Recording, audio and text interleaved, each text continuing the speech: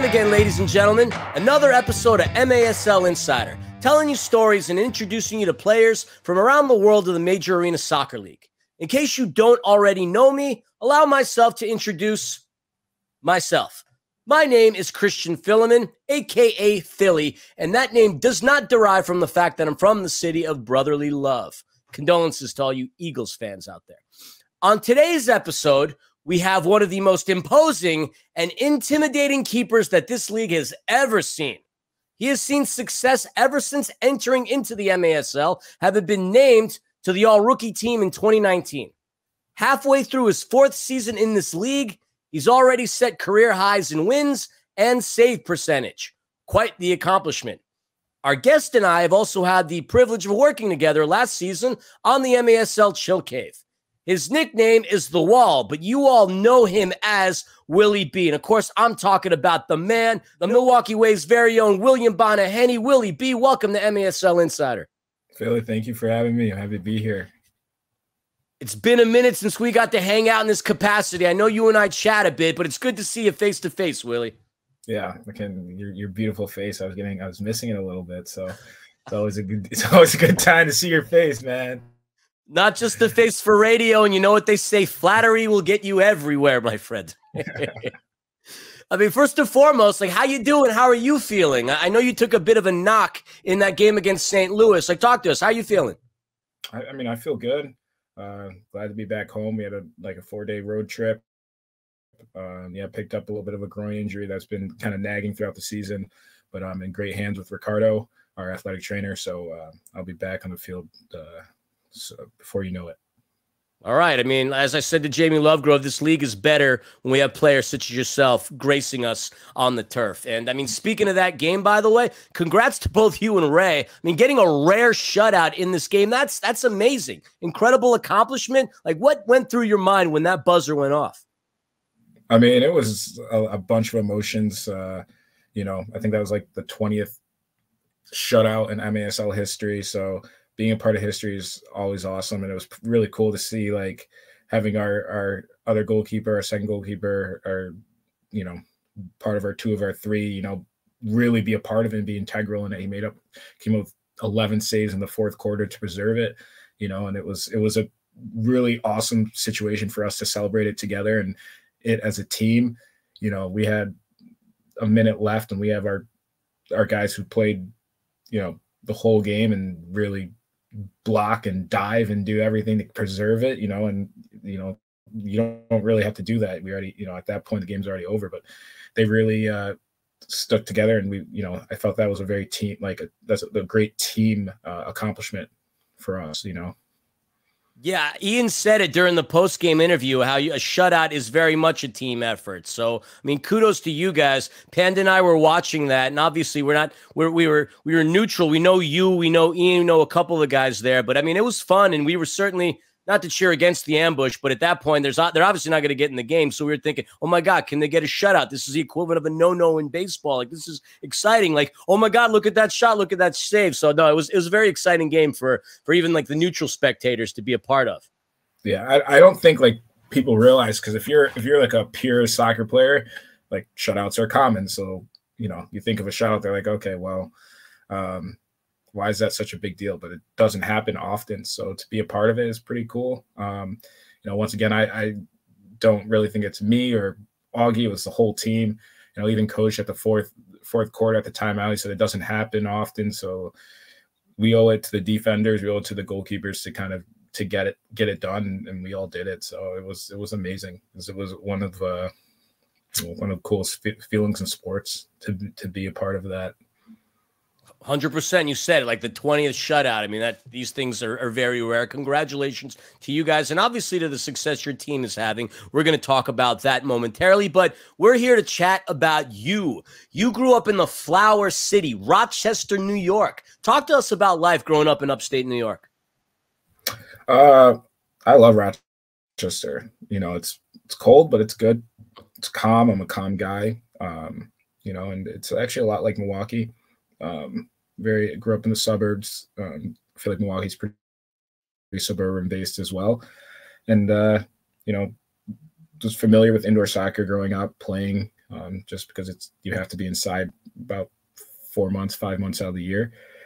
And, following the Lancers, going to a couple of games. So that was, and I remember seeing a lot of the Rhinos players back in the day when they were in the off seasons. They used to play for the Philly Kicks. They used to play for a couple. I know they played for Buffalo, but I think that's before my time. But I remember watching, pulling on Fox Soccer Channel and watching, just saying, "Hey, I know that guy." During the winter, and it was cool. That was kind of when I was introduced to it. So, but yeah, really calm. Love it. Can't really complain about it. Well, you didn't just play soccer. I mean, you played lacrosse as well. And lacrosse, I mean, that's a very Northeast sport to play. I'm out here in Southern California. Don't really see too much lacrosse around here. I mean, arguably, lacrosse is the oldest sport in North America, dating back to the times of the Native Americans. Now, what made you choose lacrosse and soccer as opposed to the usual suspect sports like football, basketball, and baseball? So football, my dad wouldn't let me play. Basketball, I'm African, so I'm not good at basketball.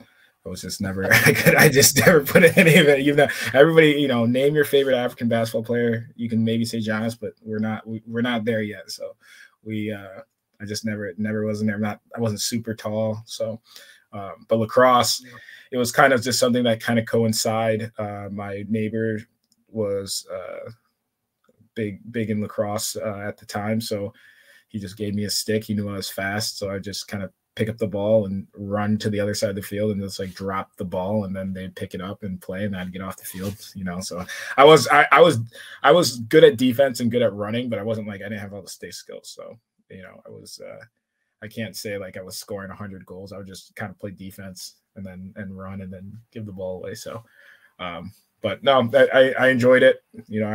I was a big, like, my dad grew up playing tennis, so I'm decent at like racket sports, but I was never like really good. And, I like volleyball and stuff like that, but it was pretty much soccer all the time. At what point during your high school career did you realize that soccer was going to kind of carry you all the way up to and through college? I mean, everybody has that dream of wanting to go on and being a professional soccer player. And then I think what really happens is life kind of hits you, and it hits you at certain times, and you kind of have to make a decision. There was, ups and downs. I didn't know that I would still be playing soccer. I kind of put myself in a position where I could go on and play, and indoor soccer made a lot of sense for me in sense with the timing and everything.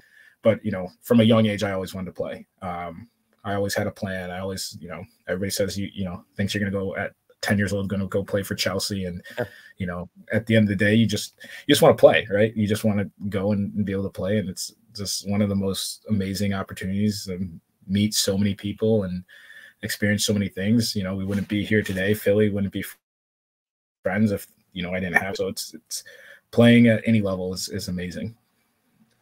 So you mentioned how, you were speedy when you were playing lax and doing all that other stuff. Now you're a keeper. And then there's another question I want to allude to during your time in college, but during that time period, like, why keeper as opposed to maybe being like a defender or a midfielder, or heck, even a striker? Like, what was so appealing about playing in between the pipes?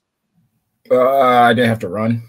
That was it. I mean, I can't even lie. I can tell you the story how it started. I remember his name's Spencer Derland. He was a high school keeper. I was supposed to just play one half. It was an indoor arena where my club actually trains now. And I played the first half. I was doing really well. And he just, I'm going to take you out halfway in the second half. And he just took me out. I started to cry. And then I went home. I was like, you know what? I don't have to run. And I still get to play the whole game. So why don't I just keep doing this? So that's kind of where it really started. It wasn't anything like I wanted to do it. It was just kind of like a trade-off. And to this day, it's a great decision because I don't like running still. So.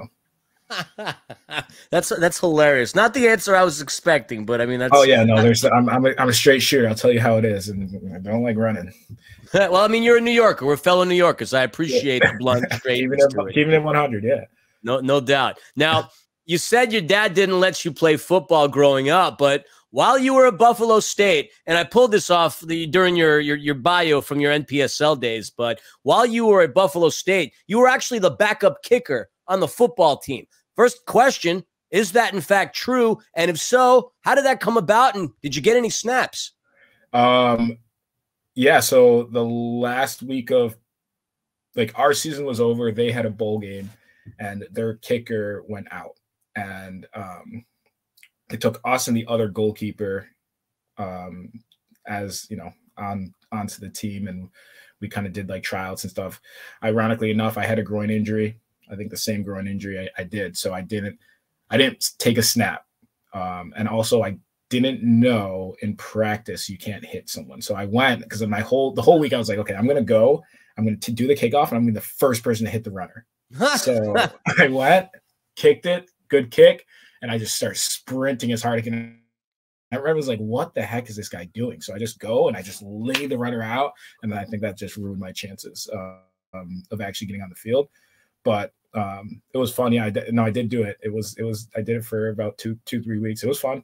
It's different, right? I have a lot of respect for kickers, because you start your run and you may make your plant before the ball's even like put on the ground. So it's not like, oh, I can hit this shot. Everybody thinks you can do that, but when you also have 300-pound guys running at you as well, it's not as easy as it is. So that's a good find. That's a little gem that not a lot of people know, that I was technically a college kicker. I was going to enter the draft too, but it didn't work out.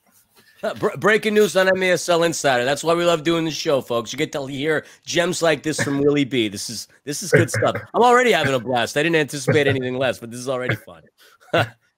So after Buffalo State, you end up landing on the legendary Rochester Lancers. Now, obviously, you grew up there. You knew about them, but how did that opportunity come up? And, tell us about your experience with the Lancers.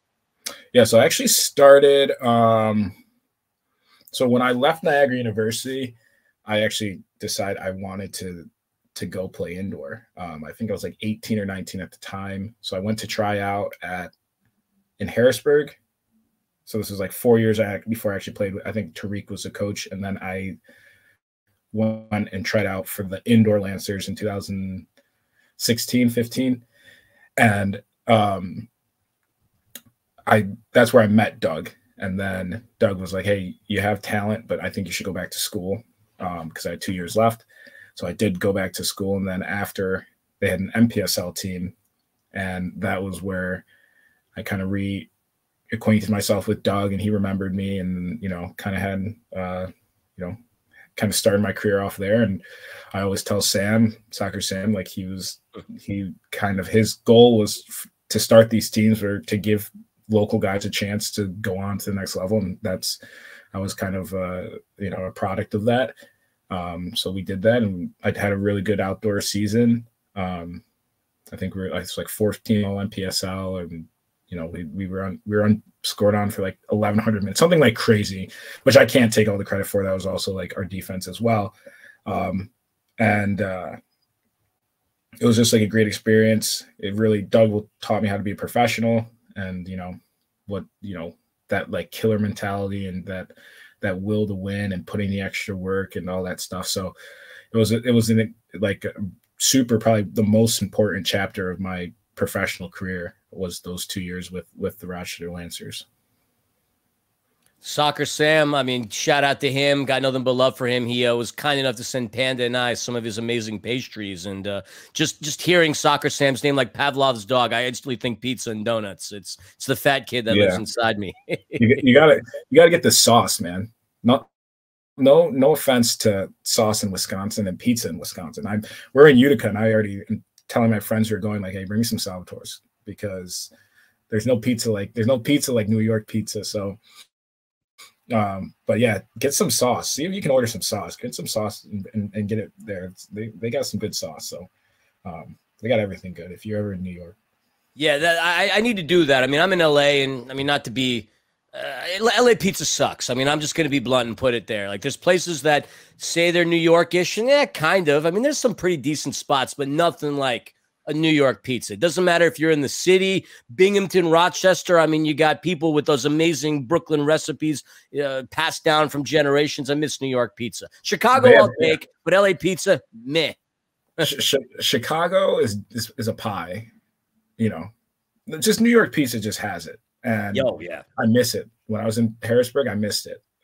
Here, no offense, Wisconsin, not really good pizza. You know, when I go home, I literally go to Wegmans, then I go to Salvatore's, then I go see my mom. Oh, she's not on that list. Those are my three. My mom's three because I gotta go I gotta go to Wegmans. I gotta get my pizza. Oh well, then you could be just like Mom. Third time's a charm. Come on. Yeah, right. So, no, it's Sam's great, but yeah, no, it was a good experience, and it kind of put me into the next step with Harrisburg, and it was everything I needed for a kid who went to a smaller school and needed that little boost. So. Absolutely. Now, for those that are geographically challenged, you're in upstate New York. Harrisburg is the capital of the Keystone State, capital of Pennsylvania. What's the distance between Rochester and Harrisburg for those who don't know? Probably I think 4 hours. I would get there in 4. Yeah, so it was a drive away. It was a quick drive. Four hours in Los Angeles gets you from the Valley to Santa Monica. So in your neck of the woods, I mean, you're probably doing 70 miles in less than an hour. I don't know what that's like anymore. Yeah. Well, it's funny because every time even when I'm here too, I say I'm from New York, but Western New York. So when I was in Harrisburg, I say I'm from New York, and the same thing here. And they say, "Oh, I've been to Brooklyn once. It was so fun." I say, "Well, listen.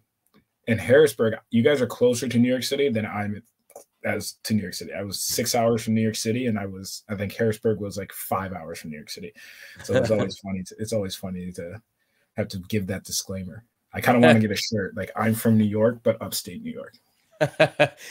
Jokingly, and I say this obviously tongue-in-cheek because I have a lot of friends in upstate New York, but growing up in the boroughs, we always used to jokingly refer to anybody who lived north above the Bronx was Canadian. Yeah, I get the Canadian stuff all the time, but obviously, but actually now I embrace it. I'm like, oh, I'm by Toronto. Yeah, I'm like, now I'm from Toronto, whatever. So you talk about Harrisburg. You spent 3 seasons there. 2019, you were all MASL rookie team. Your time with the Heat. Let's hear about that. Talk to us about your time in Harrisburg. You know, I think it was also something that I needed, and it was important for my career. You know, you have Pat, who's like one of the greatest teachers of this game that, you know, he just knows everything. You know, all the rules, you know, everything. He made sure you knew everything. And it was a good experience. You know, I love the people of Harrisburg. Carl was a good friend of mine. Kevin was great. You know, you had the Kellys, you had the athletic trainer, Kylie. You know, everybody was like a family out there, and it was tough to go. You know, especially I keep in touch with the players and a lot of the players and a lot of the fans as well. You know, because it was very tight knit. You, I chat with Matt. I think Matt and you were the only players on Harrisburg that I've had the opportunity to chat with. Obviously, I want to expand that portfolio, but everybody seems nice. I mean, that ugly Christmas sweater jersey they had was awesome. I ended up so amazing, winning one of those, and as you can see there, I got the Harrisburg Heat represented as I'm trying to represent every team in this league, and obviously, right next to that, you see your Milwaukee Wave. But I nothing but love for the Harrisburg Heat. Now, you're in Milwaukee right now. You found your way to Milwaukee, which is probably the blockbuster trade during the offseason. Now, how have you adjusted to being in a new city, a new environment? You get out to any Bucks games? Like, what's life like in Bruce City? Yeah, I did go to a Bucks game, and that was awesome. That was my first NBA game. Wow. Life's different. It's different, you know. I do a lot of coaching here, which keeps me busy, which I enjoy. I like keeping busy. I like being around the community, you know, knowing the community and kind of knowing when you go out there and playing, like what you stand for, who you're playing for. So that was very important for me. And I'm enjoying it a lot. You know, I feel like I'm finding my niche in the city and in the town. And, you know, I feel comfortable. So it's I'm happy. I couldn't be happier of the situation that I'm in. You're in a great situation. I mean, I saw the highlight of, I think it was that Friday game against St. Louis where Ian's coming up to the bench and you two are doing this dancing jig thing. I love it. I mean, you could tell you're both smiling. I mean, is it safe to say that, you are having, and obviously no disrespect to Harrisburg, but are you having like some of the most fun that you are in your career in the MASL? Yeah, I mean, winning's always going to help that, right? Not to say like, we had some good teams. I had some great friendships, and whether they're still at Harrisburg or all around the league, we keep in touch and everything. But we're having a lot of fun here, and like I said, winning's fun, and we're winning, and we get to have a good time. And not to say practices aren't super intense. They're probably some of the most intense practices that I have. Like, you see Ian and I dancing all the time because we're having fun, but in practice we're running our mouths and we're jawing at the bit, and I make sure I'm on the other team so he's not scoring, and he always scores too, but I try my best, so yeah, I'm having a lot of fun, and the team is kind of it's a special team. We have a lot of personalities on this team, but no personality outshines one other. It's not ego. Everybody wants the other people to get shine. We have a lot of quiet personalities. It's just like it's a great time. So yeah, no, I'm having a lot of fun. I can't complain. That's awesome, and it certainly looks like it. Now, you guys have played less games than everyone in the East other than Utica, but you're already 4 points clear of the next team. You're arguably the team to beat in the East. There's no doubt about that. But, who would you say, and obviously we've had some trades going on recently, like who would you say is the biggest threat to the Wave in your division? I guess you have to put KC up there.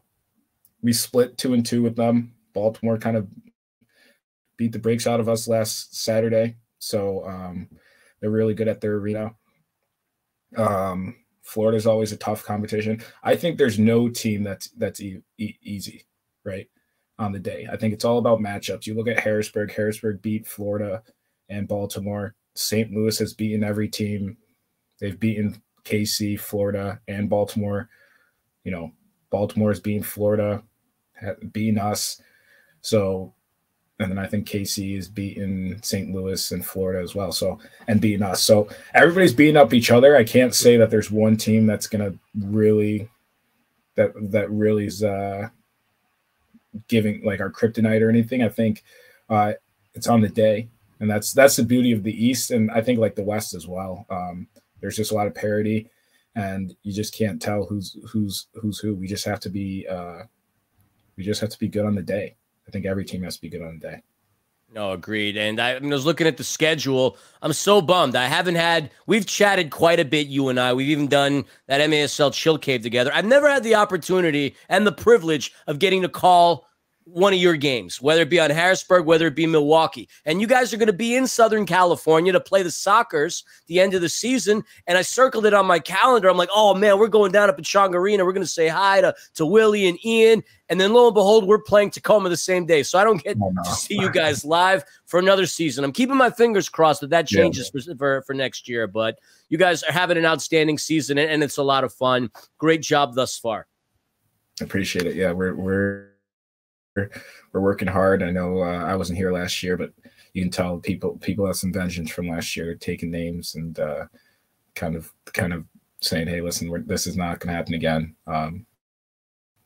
Last season, what happened last season here. So, well, I mean, you're a big part of that, and a big reason as to why Milwaukee is the team to beat in the East. So, hats off to you, my man. Now, just a couple of fun questions I wanted to throw at you. Again, I pulled a lot of good information from your NPSL Rochester Lancers profile. Now, most people that I know growing up here in the United States that fall in love with an international club, they'll typically side with your Reals, your Barças, your Uniteds, your Chelseas. You are a hammer. Why? I respect West Ham United. I'll tell you a story about them off the record, but why West Ham?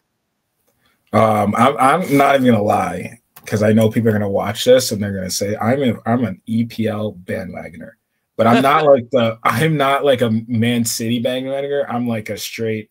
Oh, give me a team like a dark horse.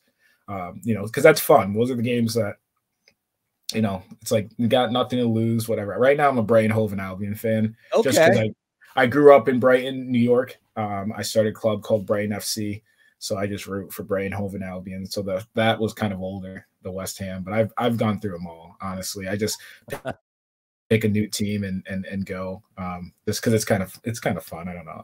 I'm a player's guy, because players move. I root for the player. So I was a Chelsea fan for a long time, and then they sacked Mourinho, and I just kind of felt like they did it unjustly, and the players kind of gave up on him. And this was kind of like before this was common. I feel like it's more common where players are just like, oh, well, I'm giving up or whatever, and then they sack the coach, and then all is new and whatnot. So I left. I was not a Chelsea fan. I think when Jose Mourinho went to Manchester United, I was a Manchester fan. When Jose Mourinho went to Tottenham, I'm a Tottenham fan. So, yeah, I don't know. Brighton Hove and Albion, that's a team. Not because they're in like sixth place or whatever right now, but that's a team. I think I'll stick with that team. Fair enough. They got a cool story. Their owner was a professional poker player who grew up loving that club, made enough money through his poker winnings, probably some other things, and managed to buy a team. Like, what a cool rags to riches story that is. Not to mention they pretty much play in like the Coney Island of England. You know, you got Ferris wheels and carnivals down in southern England. Just I think like 2 hours south of London. So cool spot, man. That's not a bad team to choose. Now, your profile, yet again, like I do my research. I like learning about everybody that I can. That's the fun part of my job. But your profile said that, you know, your favorite soccer player was Drogba, Didier Drogba. Now, okay, that's that position, but you're obviously a keeper. So I'm not going to ask about the Drogba thing. I guess my next question would be like, which keeper, if any at all, like had any kind of influence on your career? I'd probably say Mandanda. Okay. Yeah, he was high flying. I was high flying when I was a little bit skinnier. So that was probably something I try to emulate with. Yeah, he was probably as similar as I was. He's flying in the air, aggressive. So yeah, Mandanda was probably my big guy. But I think I started like Drogba before I was a keeper. Okay. And I remember like my parents, like African parents, they don't like you having long hair. So they would shave, like you would shave it. So I saw him like, oh, that's my guy right there. He's rebellious. So yeah, so then I was a Drogba fan. I said this story before. I think I said it last year, but like one year for Christmas, I didn't ask for anything besides to relax my hair, so to look like Drogba. And so I didn't get anything for Christmas that year, and I think it was like January, and I missed the bus, and I knock on my dad's door like, hey, you got to take me to school. And that's like African no, you can't do that. And so he goes, so what? And he goes, why is your hair not cut? And I said, because, and this is like a huge afro time, like, because I'm gonna relax it like I get for Christmas. And he's like, no way. And then he just took a clippers and just went straight, probably like a year or two worth of like growing my hair, and he just shaved it off. And that's why I have the long hair, because this is for my parents. If they see this is for you guys. But yeah, so that's just me getting back at them. You're gonna have a lot to say to them between your mom being third place and your visitation scenarios and the hair. I mean, you better hope they don't see this, man. Well, that means we have to make it to the finals, so I don't go home longer, right? So I don't make it home till May. Now I'm playing for my life. No kidding. I would never want to anger my mom and dad either. So my fingers crossed that you make it at the very least to the finals, prolong that season.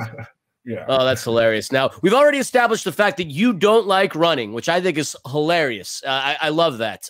I do like running, although my physique would indicate otherwise. Now, but you are built out of stone, my friend. Like, not many keepers, if any, are built like you. Like, how often are you hitting the weights? Or are you going to surprise and shock us and say you don't lift weights and you hate lifting weights? I'm going to say it. I don't lift weights. Oh, my gosh. I don't lift, unfortunately. I just get too big. I gain weight very quickly. So I don't know. I eat and I don't know. I would love to lift weights, but it's not in the cards for me right now. Maybe when I retire. I already decided when I retire, I'm just going to be giving it all up. Never going to do anything. I'm just going to play golf big tummy. I'm ready. You're too, when you retire, you're going to be too young. You should pick up your dad's favorite sport and play tennis. You got the rest of your life to be stationary. Pickleball, I'm okay with. Pickleball, I'm actually okay with. Okay, and it's on the way up. So,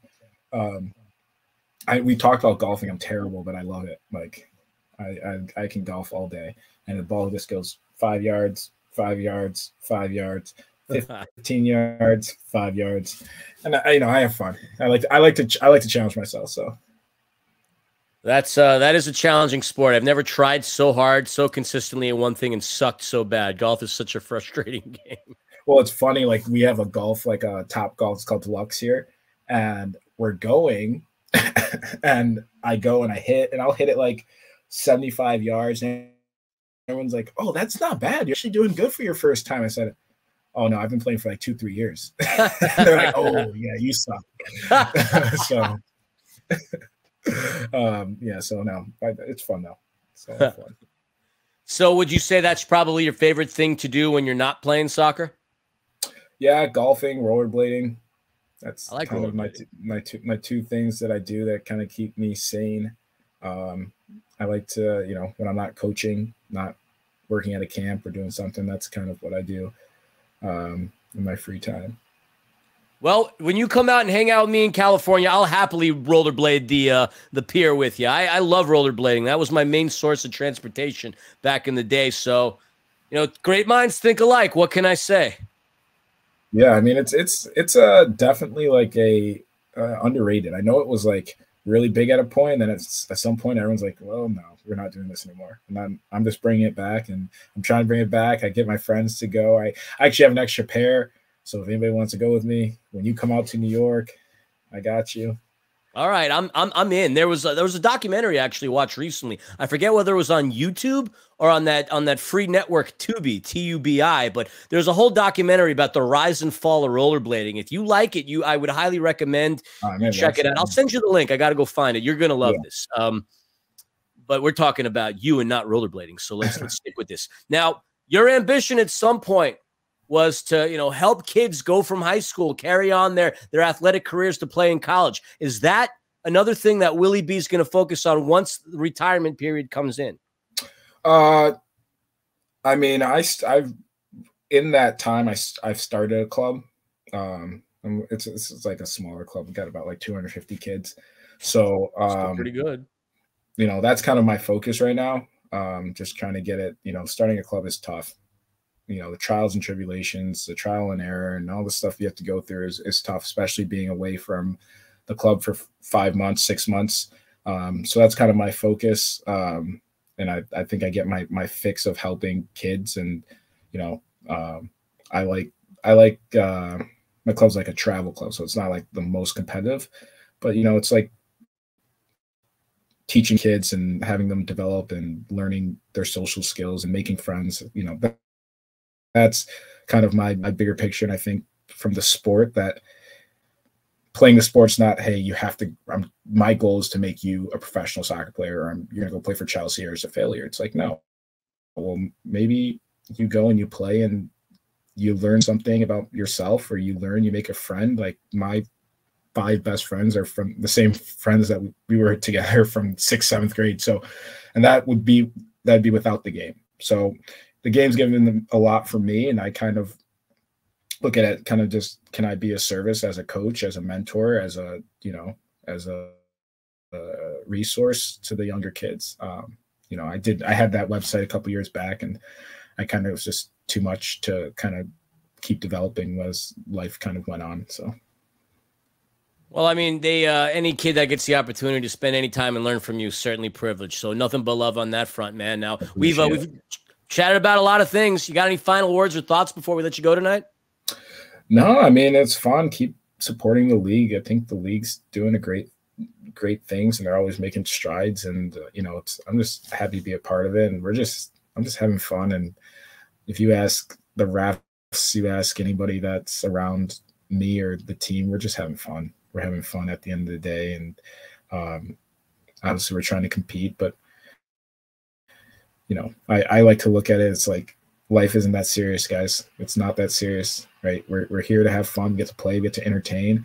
You know, enjoy it as you have it, because at one point you don't know when, you know, whether it's the next phone call of what situation happens, an injury or something. You got to enjoy it like it's your last. So brilliant words of wisdom. Willie, I thank you. I appreciate the combo. Thank you for your time. Good luck the rest of the season. Congrats on the success you've had so far. And I got my fingers crossed. I don't know if we're going to do another thing equivalent to the MASL Chill Cave like we did last year, but fingers crossed that it's going to be because you guys are in the finals. You play in front of a great crowd, got nothing but love for Milwaukee Wave, and obviously their supporters, some of the best fans in this league. And good luck the rest of the season. I appreciate it. Hopefully if we do a Chill Caves, I'll see you at the ending ceremony. But yeah, hopefully we do. But we'll appreciate you having me on, and hopefully I'm excited to watch more of these.